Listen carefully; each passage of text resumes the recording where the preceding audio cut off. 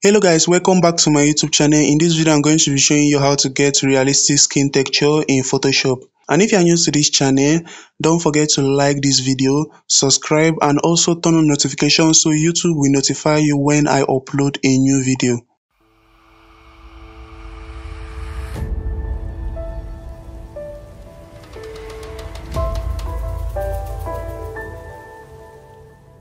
Now to start this your skin texture process, the first thing you have to do is to click on add new layer. So move your mouse to this area and click on add new layer. Once you are done adding the new layer, just press shift and backspace on your keyboard, or if you don't want to press shift and backspace, head to edit and select fill. Once this fill section has opened, make sure your content is at 50% gray, the blending mode is at normal, and the opacity is at 100. Once you are done, just click OK. Now head to your blending mode option to change this blending mode option to overlay. So once you are done clicking overlay for the blending mode option, right click on this layer 1 and convert to smart object. Once you are done, head to filter, then look for noise and click on add noise. Now for the amount of the add noise, leave it to be around 5. Then you make sure that under this distribution, Gaussian is selected. So after everything, just click OK. Now the next thing you have to do is to double click on this layer 1 layer. And once you double click on this layer 1 layer, it's just going to open this your layer style. Now for the blending mode, change it to be linear light. Once you have selected linear light, and that's all, just click OK. Now if we zoom in our image, let's just zoom in this image, you'll see that some kind of texture has started showing on the image after we change it to linear light. So once you are done with changing it to linear light, the next thing you have to do is to just click on this your layer 1 layer, then you head to filter, just click on filter, stylize, and click on emboss. And once this emboss has opened, you are going to see angle, you'll see height, you'll see amount. Now for the angle, you are going to set the angle to where the light is coming from. Let's say for example, the light is coming from this area touching our face, so we want to move this angle to be, let's say, at this area because the light is coming from this angle, and I'm just going to leave it to be around 34. But if the light is coming from this area, you can move the angle to that area.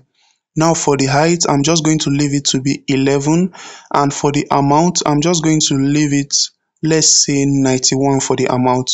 And once I'm done, I'm just going to click OK. After you're done, then go to filter, to blur, Gaussian blur. Now for the Gaussian blur, you can change the radius to be around 1 for the radius, and once you're done, just click OK. After we are done with everything, you can see that this our realistic skin texture effect has affected the whole picture, but we don't want it to affect the whole picture. We just want to manually apply it on only the skin. So click on this your layer 1 layer here above. Once you click on it, hold Alt on your keyboard, Alt, and click on add layer mask. So once you have added that layer mask, you zoom in your image. Once you zoom in your image, now we want to start applying that skin texture to the skin. So you just select the brush. Once you select the brush, just start painting the skin, and as you can see, it's increasing the texture of the skin. This is the before and this is the after. It has bring out that beautiful skin texture for us. So I'm just going to be painting around this area and also paint below her eyes. And I'm also going to be very quick while applying it, so I'll just increase the size of my brush, and let's just paint the ear also, and on her forehead. Let's just apply it on this skin and on her nose. So once I'm done with the nose, let's move to the neck, and I'm also just going to apply it on the neck. And as you can see, it's increasing the texture of the skin. You can see what I'm doing, as in it's increasing the texture of the skin for us and making the skin to look more realistic, as in it's not looking very fake. So once you are done, you can choose to reduce the opacity of your layer. You can head to this layer here, click on the opacity to reduce it, or you can leave it to be around 100. But for me, there is no need of reducing it. So if you are done with everything, you can choose to add, as in you can choose to just sharpen the skin if you like, or you can choose to just leave it like that. So to sharpen the skin, you can click on this your background layer first. Just click on the background layer, press Ctrl G, then go to filter, select sharpen, and just move to sharpen, and that's all, and we are done. So we are just going to merge this our sharpen layer plus the skin texture layer. So I'm just going to click on this our background copy layer first.